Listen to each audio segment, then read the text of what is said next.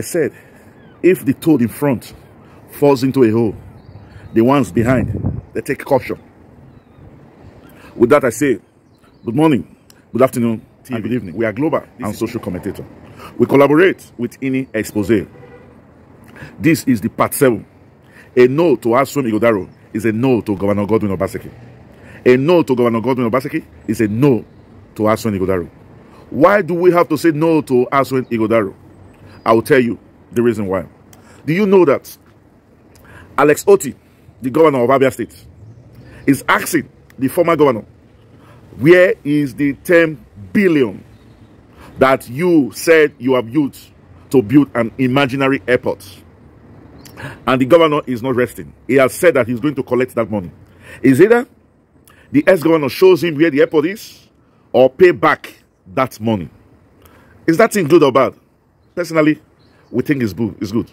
Because public funds should be used for public good. Peter Obi. These are public money. So why should he build an imaginary airport? Is either you show us that airport, or you pay back $10 billion that you said you used for the airport. Let's come back. Yaya Bello of Kogi State. You know, the FCC is after him. It was even alleged that he paid the school fees of his children from a public purse.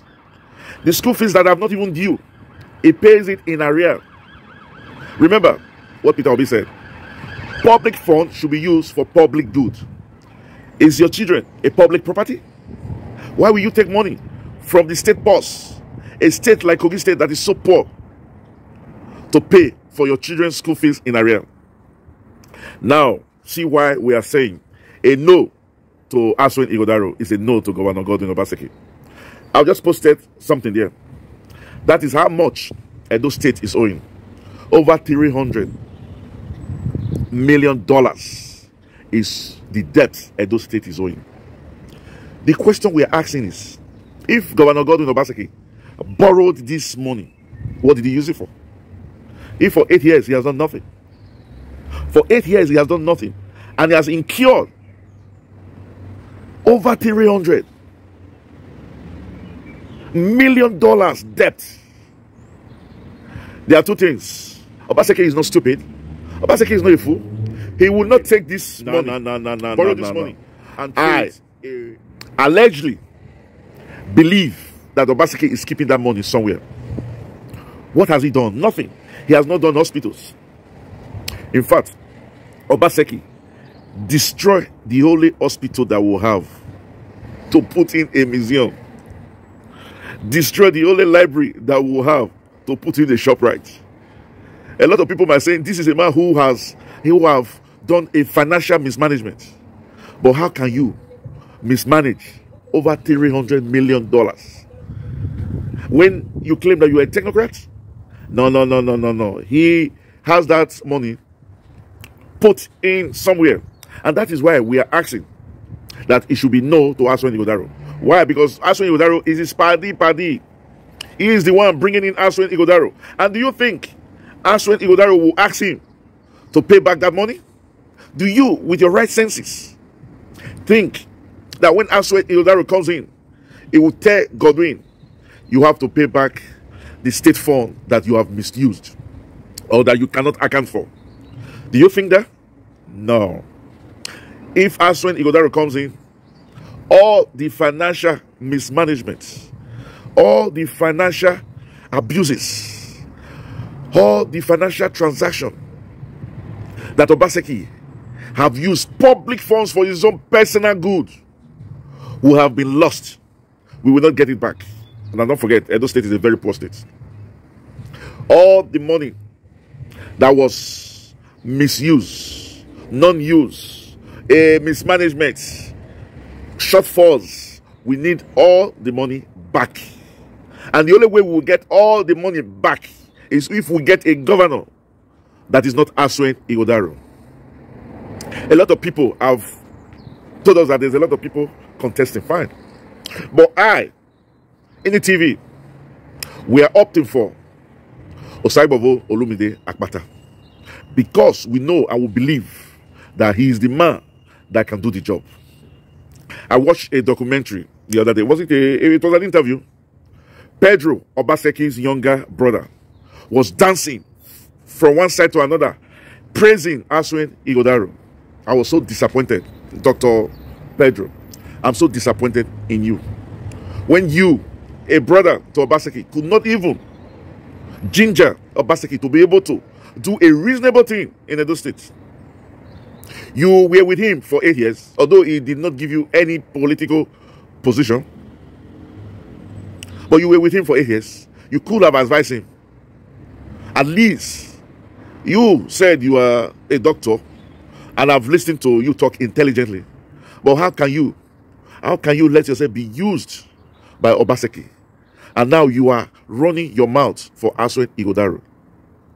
Don't you see that you all are stomach infrastructure? Even PhD holders now have lost their senses. Pedro, shame to you. I repeat, shame to you. I would have think that you, as part of his government, will be able to ginger him, at least to be able to end well. But what has happened? Obaseki started by fighting Tony Kabaka, and he ended by fighting his deputy, Shaibu. So the question we are asking now is, how many people has he not fought? We cannot count those who he has fought. So many. The question we are asking Obaseki is, how many people left that you have not fought? Very few. Even Dangote will land is no longer in favor of Obaseki. Remember, Dangote was one of those who swore that if Obaseki did not perform, he would draw his hair. But the truth of the matter is, a dog that will go astray will not listen to his master's whistle. Obaseki has not listened to anybody, and that is why he has failed woefully. And now he's trying to bring somebody to protect him of the person of Asue lghodalo, to watch his back. We say no to Asue lghodalo. We say no to Obaseki. Obaseki must be probed. He has to give his stewardship. He has to tell us how we incurred over $300 million debts. What did he use it for? I didn't see no health facility that he has done. No roads that he has successfully completed, a dual carriage road in Benin City. When I spoke to a friend of mine who is from Edo Central, he said we from the south are complaining that Obaseki did not do a significant thing. He said those of them from the north can swear that Obaseki did not even remember that there is a section of the state called Edo Central. Obaseki has long forgotten them. And that is why we are calling on you guys. Olumide Osagbavo Akpata said that if given a chance, he will make all the state his constituency. Edo North, Edo Central, and Edo South. All the states will be his constituency. What does that mean? It means all the states will be where he will touch on, where he will work on. He has said that he will work on education. He will work on health, provide jobs, work on agriculture. So, why not we take this chance to vote for Olumide Osagbavo Akpata? And above all, it's coming from a Labour Party, a party that is new. There's this saying that new broom sweep better. And that's the more reason why we should seize the opportunity now to vote for Labour Party. Labour Party is like a new broom. They will sweep better. And apart from that, Peter Obi has said it, that if the head is not stealing, those following him will not steal. And Peter Obi has proven to us that he has not stolen. So Olumide Osagbavo Akpata will not steal. I leave the picture of Peter Obi and Olumide Akpata talking, discussing how to make Edo State better. Remember, Peter Obi is somebody that we cannot imagine. A governor for 8 years left millions of dollars on one account, and also billions of naira in another account for the next governor to come. Why Obaseki, the next governor of Edo State, will have a debt of over $300 million. And yet, You want us to accept the man he's bringing? Like I told you before, this man is going to wash his back. This man's job is to come and wash his back, protect him. He knowing fully well that after 8 years, immunity has left him. The FCC might come after him. The KGB might come after him. The FBI might come after him. He needs to protect himself. And that is exactly what Asue lghodalo has come to do. So, my brother, let's say those who get here, let them hear. This is your anchor man in the TV. If it's the first time you're coming across this channel, we'll ask you to like, comment, and subscribe. After you subscribe, just press the notification bell button so that each time we upload video, it comes directly to you. And for our returning subscribers, we say, thank you, thank you, thank you. Remember, we love you, but God love you most. And as it is the culture in this channel, we'll catch you when we make the next video. Until then, we'll say, chooks, ciao, adios, au revoir, hasta la vista. Remember the name. Remember Labour Party. And they remember that what we preach here is good governance. And that is why Olumide Osaibovo Akpata is the name. Labour Party is the party. And in the TV is your transporter.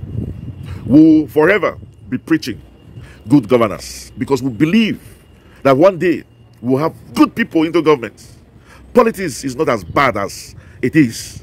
And we'll see a lot of country practicing the same democracy that we are practicing. The problem is when you have bad actors, definitely your politics will be dirty. You know why? Because it is people who are involved in politics. And that is why we keep saying that good people should please go into politics. Good people like Osaibovo Olumide Akpata. He was in MBA for 2 years and there was a transform. There was a transformation. Just 2 years, he turned MBA around. So why won't he turn Edo State around? So my Edo people, walao, waga vote in Osaibovo Olumide Akpata. He is the man for the people. He is the man of the people. Why voting on you? Bye bye. Those that have here, let them hear.